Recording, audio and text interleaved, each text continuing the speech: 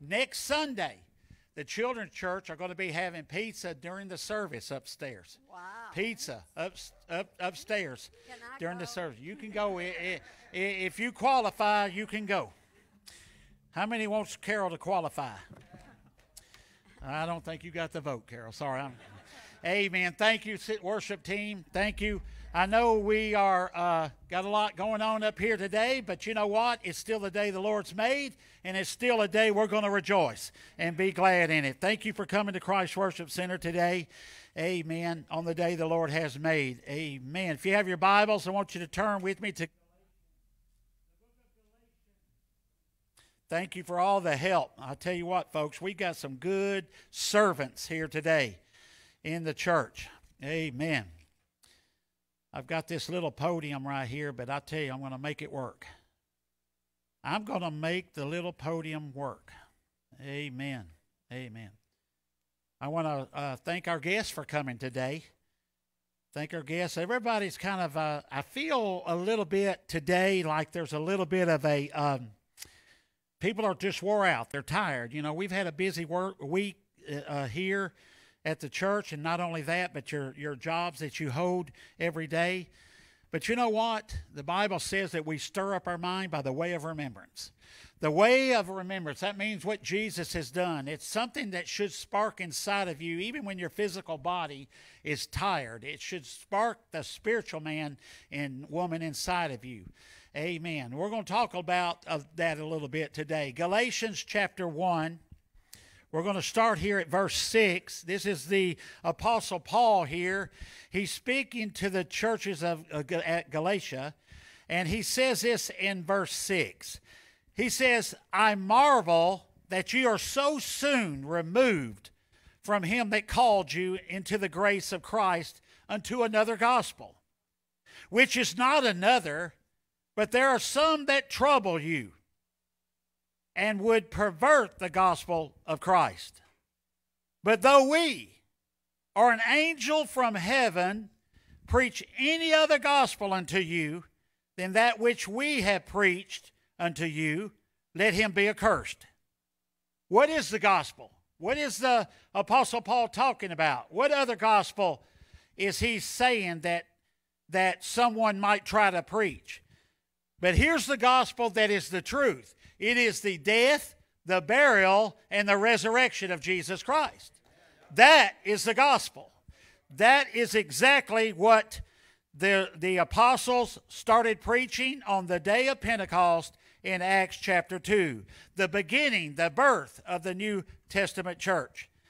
Look, verse 9, he says, in case you didn't hear verse 8, Paul says, I want to say verse 9 to you. As we said before, so say now again. If any man preach any other gospel unto you than that which ye have received, let him be accursed. For do I now persuade men or God? Or do I seek to please men? Folks, we are not to please men. There's a lot of men pleasers out there. Pat me on the back. Lift me up. Tell me I'm doing good. But the Bible says, do we persuade men or God?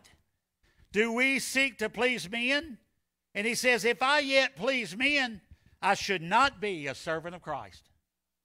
So if you're a man pleaser in here today, you're not a servant of Christ. You're not a servant of the Lord Jesus Christ. I want to talk to you just for a few moments, and this may be, y'all can record it, because this may be one of the shortest messages Pastor Steve's ever preached. And some of you are saying, praise the Lord. But you know what? The Word of God never comes back void. You know what I could say? I could say God is love, and that would be enough. Because that's enough of the gospel right there to change lives. God is love. I want to talk to you about don't mess with the message. Just don't mess with the message. We have got people out there that are trying to find truth where the Bible says Jesus is the truth. Jesus is the way. Jesus is the way, the truth, and the life. We're living among a time right now where the truth of the gospel is being compromised. Folks, I don't know if you read it or even seen it, But you put it on the record, Pastor Steve is not watching the Olympics. And you know why? It's not because I don't want to lift up the USA and the talented men and women that are competing. But did you see how the opening ceremony went? Mockery, blasphemy, just slamming God to the ground. A repeat of the Lord's Supper, the final day before Jesus goes to the cross. And before he lays down his life for the sins of the world, when he called his disciples in and he ate with them and he broke bread and he took the cup and he was telling them that this bread is the body that is broken for you. And the cup he took where the blood represents the blood that is for the sins of the world that will remit your sins. But yet we have drag queens. Yeah, I said it, drag queens. We got drag queens filling in the positions of Jesus and the disciples, repeating the Lord's Supper on the ceremony of the Olympics. Did you see it? I did not watch it live. I seen the picture. I don't want to watch it live. I seen the picture. What a mockery that we have. We have a world that is going to hell in a handbasket. They are. And I'm telling you, what it's telling me today as a pastor and you as believers is we're getting close to Jesus coming back. Amen. Do you hear me? Do you hear me? Is this microphone on today? Because I don't know about you, but I've been in this for a little while now, and I have never seen so much darkness that is trying to plague not only the United States of America, but now over in Paris and over in Europe and over here and over there. I tell you what, when evil abounds, then people will hate each other. Then Jesus said, when you see these things, when you see how people are mocking me, when you see how people are rebuking anything that has to do with the godly character of living and morals and all, when you see the darkness and how dark it's getting in the world, he says this, look up, look up. He says, look up because your redemption is drawing nigh. Folks, it ain't no time for the church to be walking around like this. You ought to be walking around like this. You ought to be waiting for the Lord to come back. Amen. I am. I'm excited about it. But the truth of the gospel is being compromised nowadays.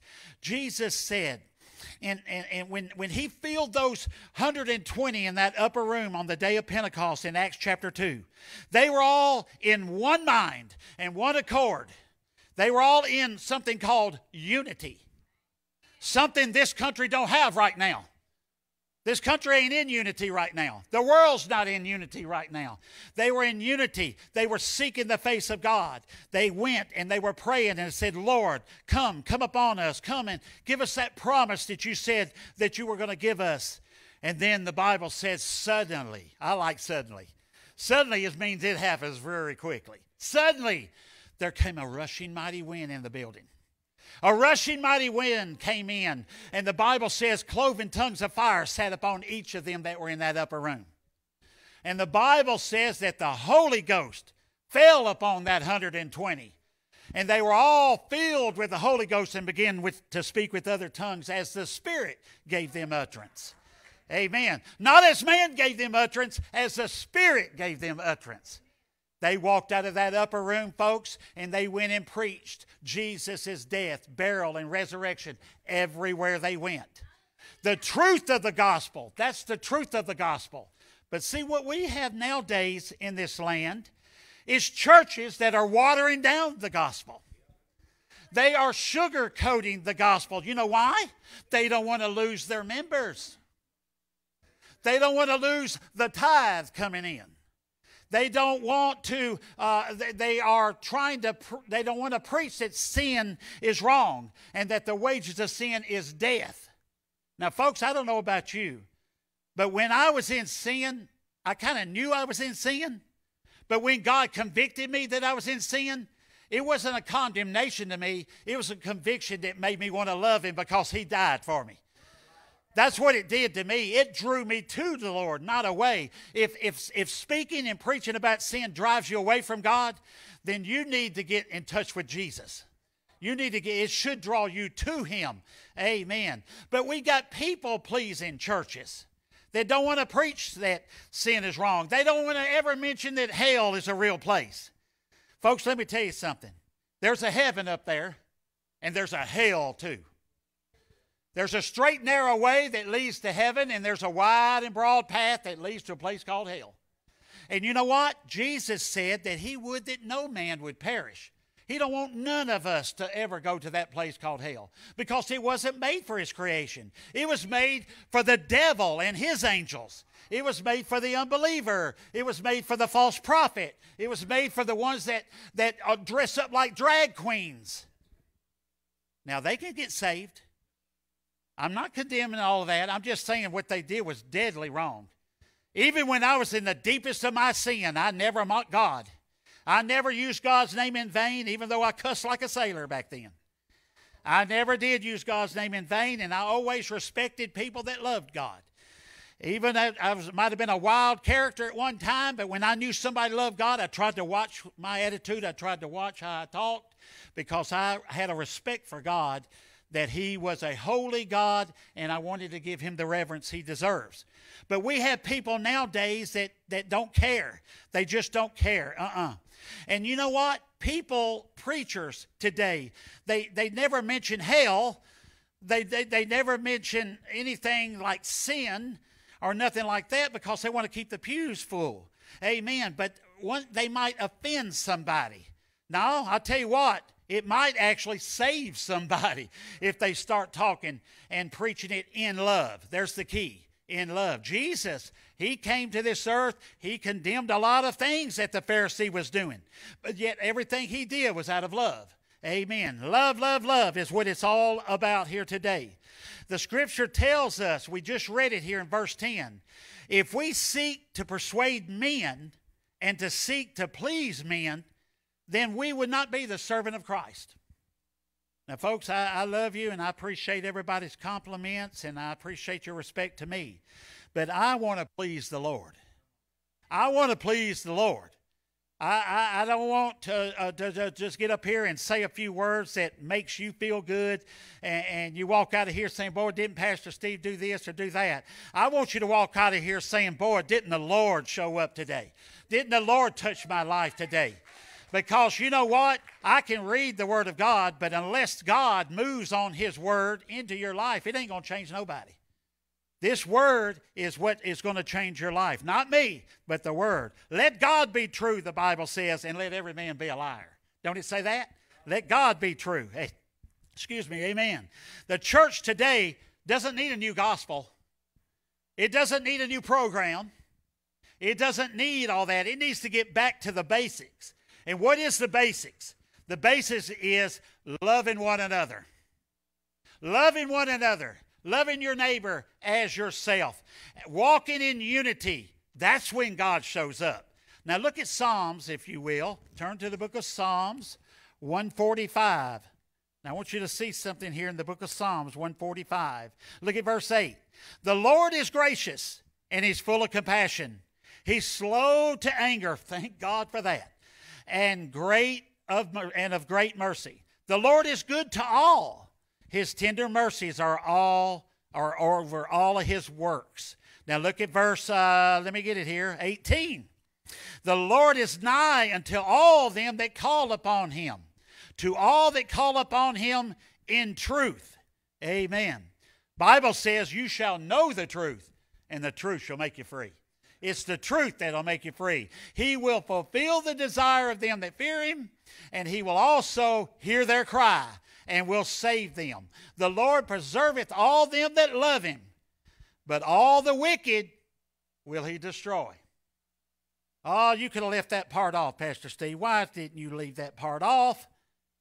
It's because this, whatever a man sows, he shall reap. If you sow into darkness, you'll reap darkness.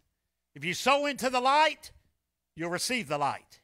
Amen. It's just the way it is. God is a God of compassion. Thank God. God is a God of great mercy. God is near to all them that will call upon Him in truth. Now listen, folks. We don't need a new way of sharing the gospel. We don't need a new program of how we change this around and we put fog lamps and we do all this stuff to try to draw the people in. I believe the Word of God can draw a person today just like it did when it was first written on these pages. I believe it's still just as powerful. It's a universal word for every generation. Amen. The church needs today is to get back to their first love. And your first love is Jesus Christ. That should be your first love. Not your jobs, not your homes, not your bank account, not your we are to love our families, but Jesus needs to be number one in your life. He needs to be the one that we do give him the praise to. So how do we do it, Pastor Steve? If you and I are going to have that desire for Jesus and that desire he has for you and me in this church today and the church of the world, I would say America, but the church of the world, it's all described here in John chapter 17. I want you to turn with me to John chapter 17 now. John chapter 17 is the longest recorded prayer Jesus ever gave. Now, I'm sure Jesus talked to his heavenly Father many times and longer prayers than is recorded here. But as far as recorded in the Word of God, John 17 is a whole chapter of Jesus praying to his Father. And it's so important that we understand what this is, because this is what God desires for you and I today. Look at verse 21 in John 17. That they, who's he talking about? He's talking about you. He's talking about me, Christians, believers. That they all may be one, as thou, Father, are in me and I in thee. That they also may be one in us, that the world may believe that thou hast sent me. You see what the importance that Jesus is sharing about unity? You know what God hates? Two things. God hates religion. Religion is a form without the power. God hates religion. He loves relationships. That's what he loves. And another thing, God hates denominations. Man made them. Man made denominations. Why do we have walls built up between our churches?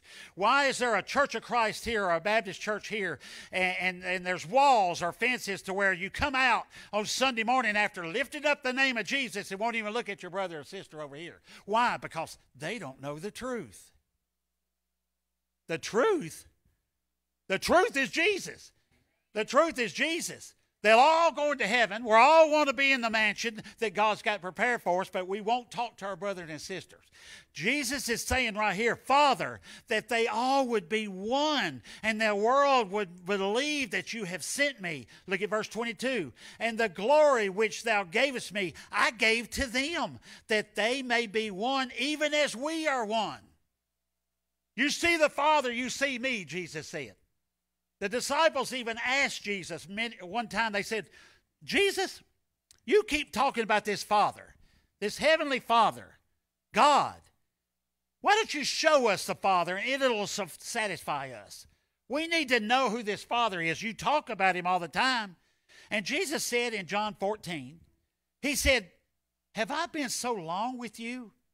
3.5 years here walking with you, sharing the gospel, raising the dead, healing the sick, walking on the water, feeding the 5,000, doing all these marvelous things, and you don't know who the Father is?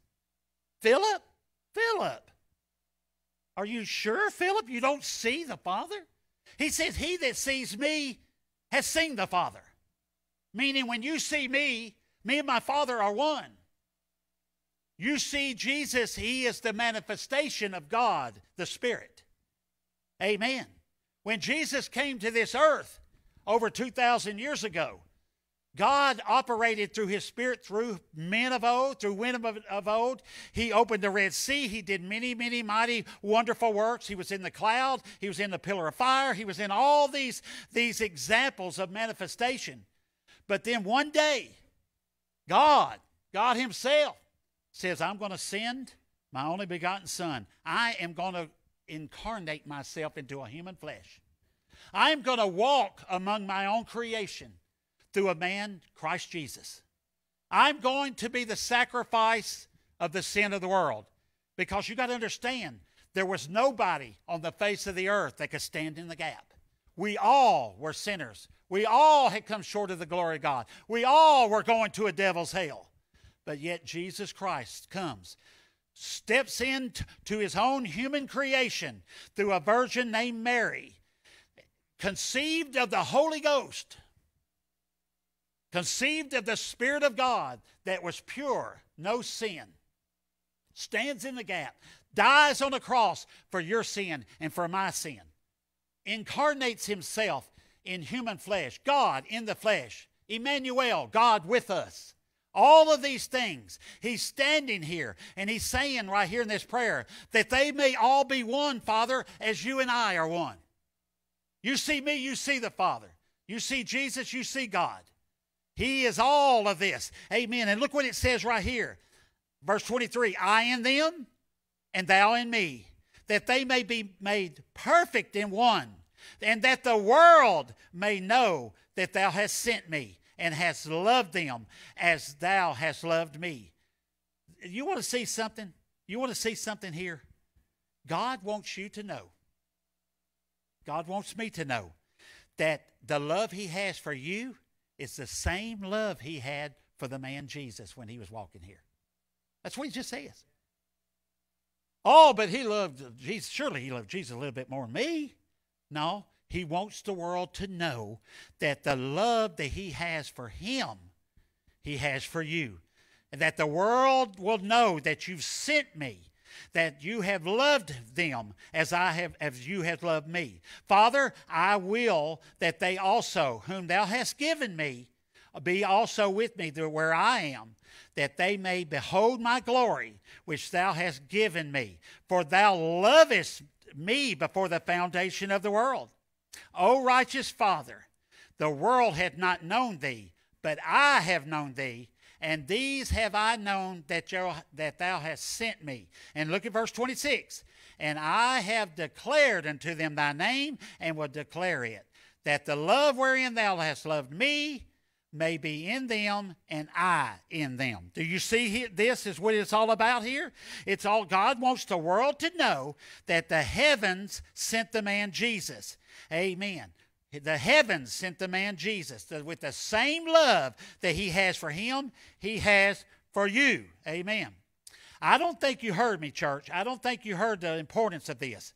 God wants his church to know. God wants you to know that he loves you as much as he loved Jesus when he walked this earth. You ain't getting it. Is this on? Is this on, Byron? Okay, I was just wondering. Until we come to that revelation that Jesus Christ, the Son of God that came to be the sacrifice for the sins of the world, that God the Father, Spirit of God that dwelt in that man Christ Jesus, loved him and loves you the same amount. The same amount. But how could he love me, Pastor Steve? I fail. I still do this. I still mess up there. Thank God for grace. Grace.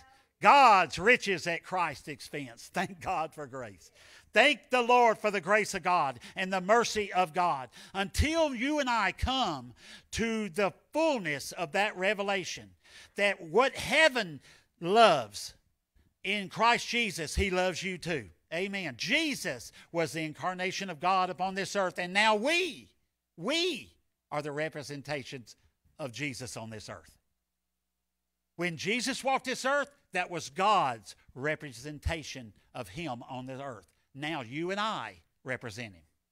Are you representing him in a holiness? Or do you leave church here today, praising the Lord here today, and go to the restaurant and cuss out the waitress because she didn't bring your tea in time? I know a lot of waitresses. You can tell I go out to eat a lot. You can tell. And I try to preach to this congregation, tip your waitresses. Be good to your waitresses. Watch your mouth. Don't get upset. Don't do this. I'll tell you why. Because you are representing the Lord Jesus Christ. We've had waitresses that have attended our church before and say they hate waiting on church folks. I'm telling you the truth. And I say why. They say they're the most needy and arrogant acting that I've ever seen. And I said, no, it shouldn't be like that. They said, I'm telling you, it's like that. So we are representing the Lord in everything we do. It doesn't mean we don't get uptight sometimes, but watch it. Watch it. Be careful. We are his feet, his hands, his mouth, his ears, his eyes. We're all of the Lord Jesus Christ on this earth. Jesus was anointed. Now we are anointed. You hear me? Now you are called. You are appointed. You're anointed now. Jesus was the love of God. And sometimes we kind of question, are we really the love of God? John 25 again says this, O righteous Father, that the world, it hasn't known you, but I've known you. And these have I known that thou hast sent me. And I have declared unto them your name. I've let them know who you are, and I will declare it, that the love wherein you have loved me may be in them, and then I in them. The whole message of this book right here, it's a love story. From Genesis to Revelation, this is a love story to his creation. How many of you, when you were dating, you don't see it nowadays because these kids nowadays text each other, and that's their love letters nowadays. But when me and my wife were dating, we sent each other letters. Oh, I can't wait to see you. I love you so much. I can't wait till we go out on a date again. And I'm not mocking that. I'm just saying love letters. When I was in school, Tim, you can know about this. If we liked a girl that was sitting over here, we send a little note. I like you. Do you like me? Check yes or no. Now, am I telling the truth? Now, you young folks don't know nothing about that. That's the way we communicated. And we was hoping that letter come back with a check yes on it. But if it said no, then we'd have to look on this side then, you know. But anyway, I'm just saying, this book right here, this Holy Bible, this God-breathed word is a love letter to his creation. It's a love letter to you, and it's a love letter to me. Amen. It is especially for the mankind that God loves so much. But there's a great difference between concept and revelation. You see, concepts has changed the church. Concepts have changed the church. Amen. It's not like Revelation. Churches are trying to figure out, okay, what can we do to get God's Spirit to move again? What kind of program, what kind of gospel group, what kind of preacher can we bring in to get the Spirit of God moving again? And that's not it. That's a concept.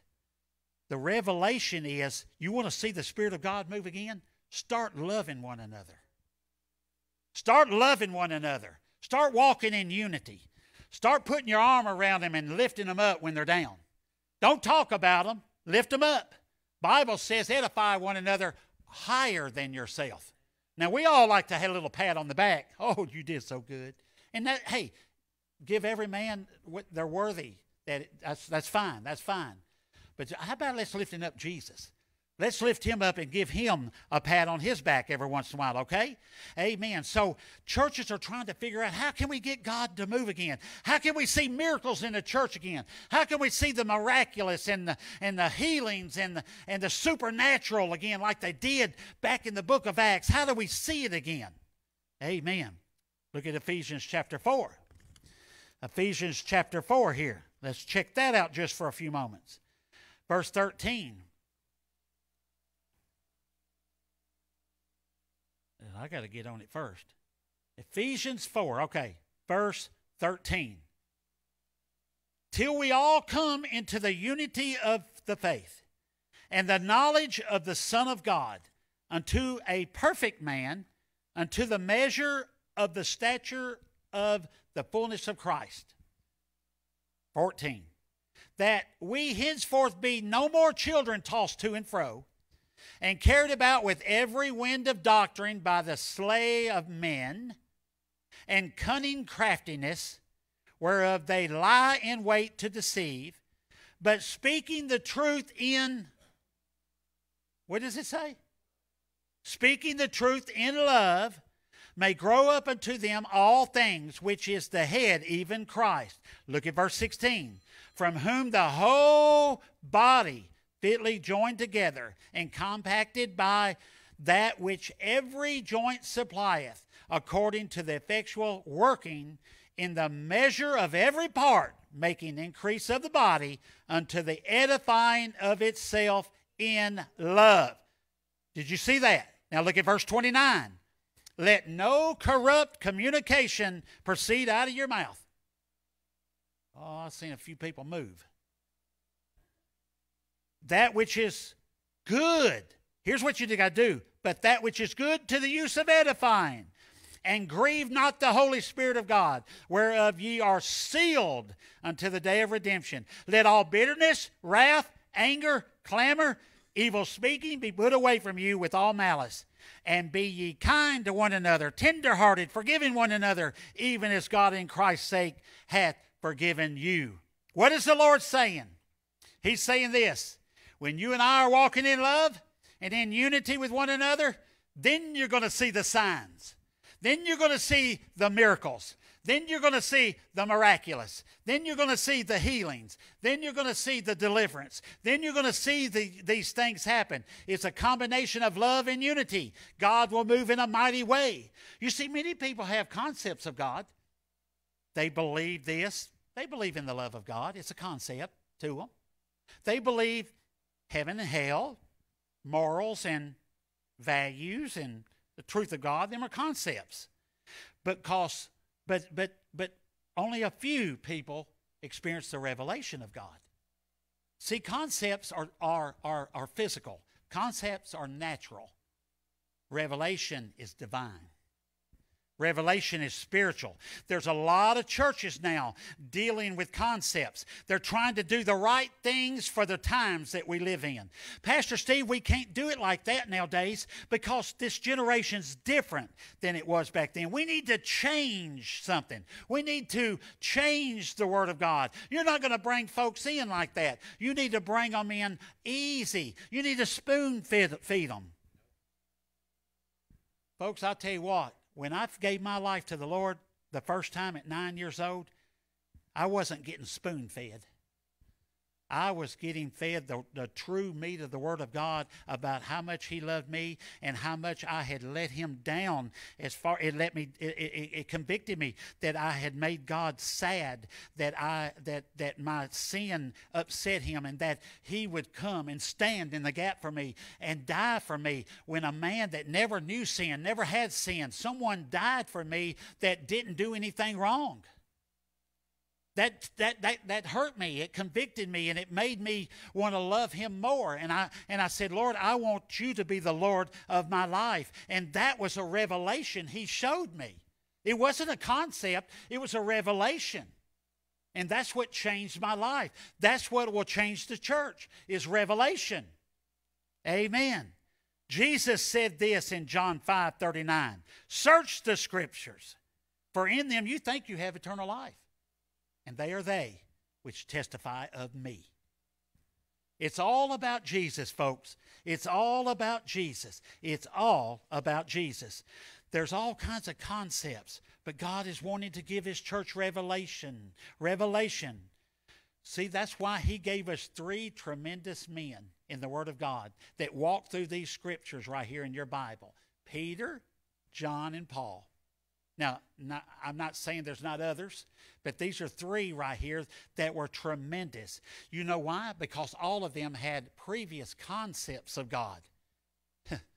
And then love showed up. And then love showed up. You see, Saul had a concept of what God was. He was against Christianity. He was against God. He was against all this. That was a concept he had. But on that road to Damascus, love showed up. Love showed up on him on that road to Damascus, and love knocked him to the ground. And that bright light and that love of God didn't condemn him. It just said, Saul, Saul, why are you persecuting me? And Saul didn't say, get out of my way. He said, who art thou, Lord? Is that you?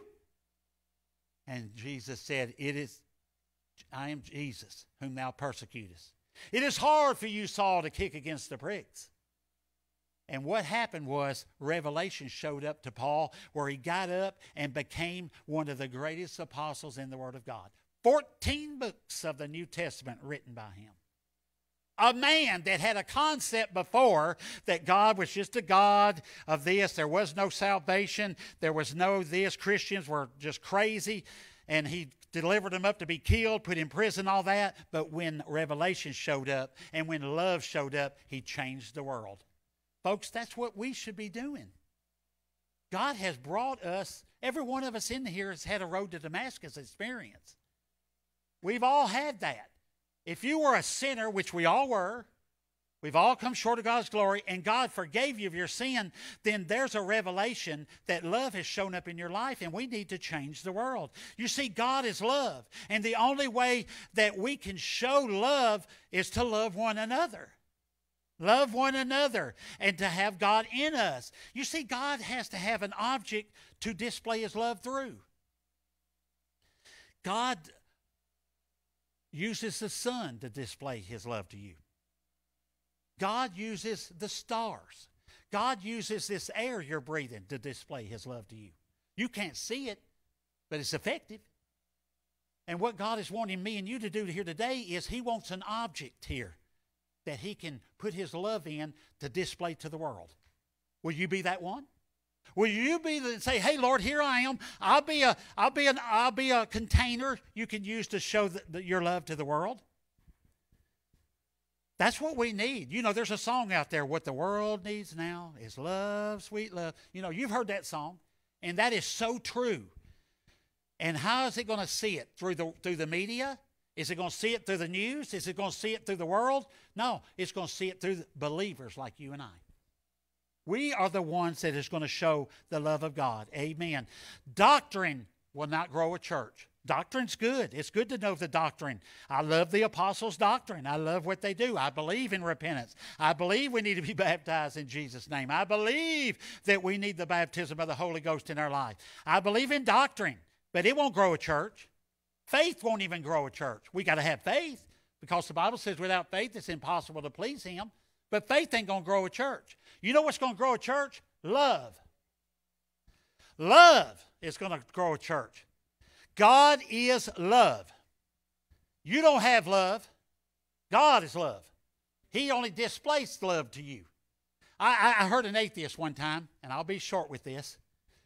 An atheist at work said, I don't believe in God. I don't believe God I just don't believe in him. There's no God. There's no God. There's too much of this. How come children die? You know, they always want to bring that up. How come children die and all this? If God was a God of love, children wouldn't die and all this stuff like this. And the Lord gave me a revelation. He said, tell him this. Do you have any grandchildren? Yeah, I got grandchildren. I said, you love them? Yeah, I love them. That's from God.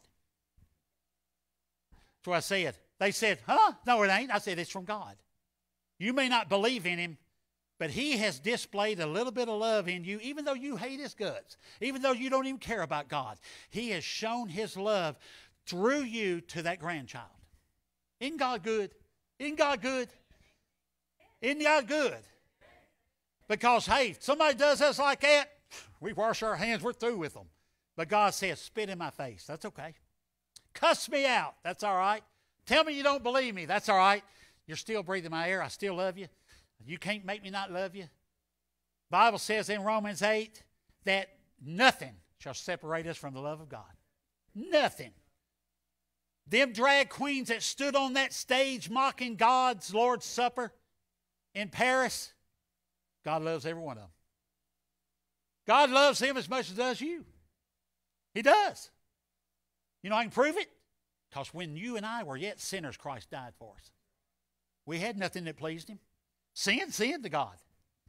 Whether you cuss, commit adultery, murder, or do like they did, sin. But yet he loved them, and he loves us so much. So I want you to see something. Faith won't do it. Doctrine won't do it. Love is what's going to be the key to grow a church. Our problem is, oh man, you thought I was going to get through this service without stepping on somebody's toe, but here we go. The problem is we don't want to love anybody that don't love us back. Am I telling the truth? I'm talking about church folks. World out there, hey, that's what they're used to. But why are we, as children of God, only love people that love us? Let me tell you something. Pastor Roy can vouch to this. He knows. He's been in the ministry. Pastor Gershon, I'm fixing to call you Emmanuel. He can verify this. Sister Maggie, Minister Maggie back there, she can do. But you listen to what I'm going to say. There's going to be people, if you're in ministry, that's going to cut you down. There's going to be people that talk about you in ministry. There's going to be people say you ain't doing a good job. We need a new pastor. And then the pastor's going to say, I need a new congregation. That was a joke. That was a joke. But what I'm saying that for is this. When that happens to you, think about this. You're in good company. They did Jesus the same way. They wanted to throw Jesus over the hill many a times. Who is this guy saying he's the Son of God? Blasphemy, blasphemy. Get him out of here. As a matter of fact, that's why they killed him. It's because he said he was the Savior of the world and that God was his Father. So, folks, if you're in ministry or if you even are a child of God and somebody cuts you down for being that, praise the Lord. Praise the Lord. I look at it like this. Thank God they're giving somebody else a break. Praise the Lord. But listen. Don't mess with the message. Leave the message of love at the forefront of your ministry.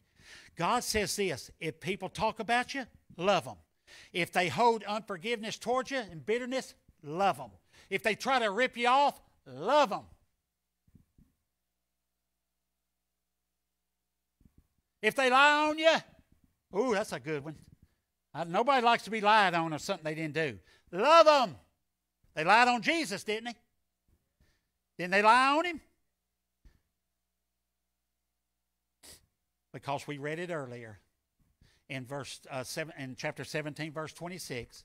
As the worship team prepares to come, I want to finish with this. 26. And I've declared unto them thy name, and will declare it, that the love wherewith you have loved me may be in them, and I in them. 3 times in the Scriptures it's recorded that we are to love the Lord our God with all of our heart, soul, mind, and strength. 3 times in the Scriptures. Love him with all your heart, soul, mind, and strength. 4 times in the Scriptures. Love your neighbor as yourself. 20 times in the Scripture. We are to love our brothers. If that wasn't so important to God that we love one another, it would be the 3 times or it would be the 4 times. 20 times we're to love one another.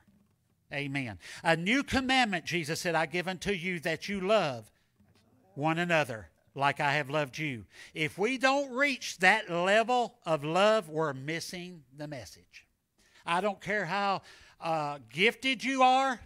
I don't care how lifted up you are and how good you do things around the church and all this. If you don't have love as your main ingredient, then it means nothing. 1 Corinthians 13 is the love chapter. We're going to take a love test before we leave here today. Uh-oh. I'm going to take one and you're going to take one. 13 verses of 1 Corinthians 13. Now let's see where we fall on the love test. Amen. Listen. Though I speak with the tongues of men and angels and have not love. Charity is love translated in the King James. I have become as a sounding brass or a tingling cymbal. And though I have the gift of prophecy, And I can understand all mysteries and all knowledge. And though I have all faith that I can remove mountains and have not love, I am nothing. You hear it? Does your Bible say that? Am I reading out of a different one? And though I bestow all my goods to feed the poor, and though I give my body to be burned and have not love, it profiteth me nothing. Why? Because love suffers long. Love is kind. Love envies not. Love vaunteth not itself. That means don't boast. It doesn't boast itself. It's not puffed up. Doeth not behave itself unseemly. Love doesn't seeketh its own. Love is not easily provoked. It thinks no evil. It keeps no record of wrongs. Oh, come on. Ooh, man. Boy, I'm telling you, the Holy Ghost just told me to say that. I'm telling you. We love to hold a bitterness or something, unforgiveness that someone did to us years and years ago. Keeps no wrong. Did Jesus erase your sins? Did he throw them as far as the east is to the west? Do you see Jesus over there trying to dig them out? Oh, that's Steve Malone, man. Where's that thing he did back years ago?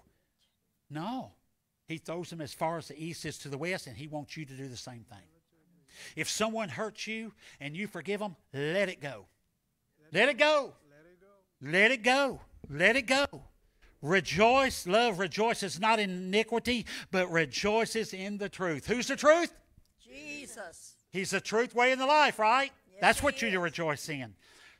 Love bears all things, believes all things, hopes all things, endures all things. Love never fails. Never. Hallelujah. Love never fails. But whether there be prophecies, they'll fall. Yep. They'll fail. Whether there be tongues, they'll cease. Whether there be knowledge, it'll vanish away. But we know in part and we prophesy in part. But when that which is perfect is come, then that which is in part shall be done away with. When I was a child, I spoke as a child. I understood as a child.